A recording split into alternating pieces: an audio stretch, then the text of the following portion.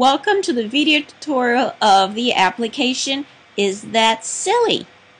My name is Barbara Fernandez. I'm a speech and language pathologist and the developer of this application. Is That Silly is designed to help kids work on their pragmatic and social skills as well as their expressive language skills. Let's take a look at Is That Silly? I'm going to hit the play button to get started. Kicking the soccer ball. So now the audio was, she is kicking the soccer ball. The child has to decide if this image is silly or not silly. Of course, this image is not silly.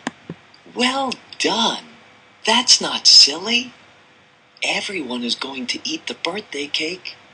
Here again we have a not silly image, but what I'm going to do is hit on the silly image. That's not silly. So now we give the child the cue that this image is not silly and ask them to try again. Well done. That's not silly. They are playing hockey in the ocean. Now here we have a silly image. They are playing hockey in the ocean. I'm going to hit silly. You get a well done. Do you know what is silly about this picture? Now the child is prompted to verbalize what's silly about this picture. We know that kids don't play hockey in the ocean.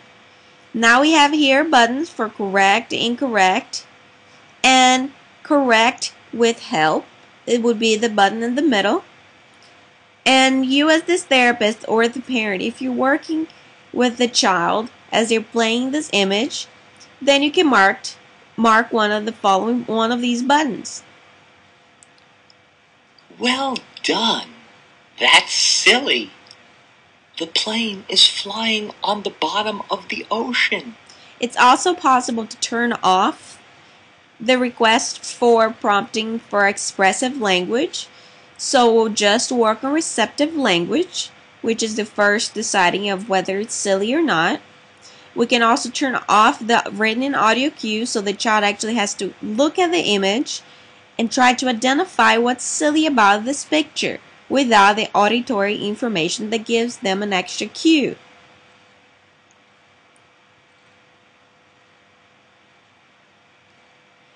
Now another interesting thing is as the child is going through the images, we are tracking how many images they got correct or incorrect. Now here we have 80% accuracy in identify silly and not silly images. You can also turn that off and just work on practicing that skills, but I'm going to turn it back on so that we can take a look at the report. You can also skip the images, and I'm going to go through a few images here.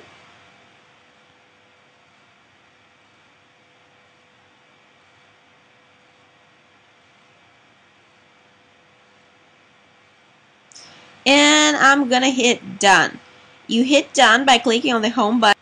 So this is what the report card would look like. We have an overall accuracy for receptive language, which means identifying the images whether or not they're silly. Then we have the expressive portion, got it, almost got it, and unable to verbalize verbally express peculiarities of the images. You can just hit the email button to email this information to yourself so you can keep track. That was it for today. I hope you enjoyed Is That Silly? Now available on the iTunes Store for iPad and iPhone.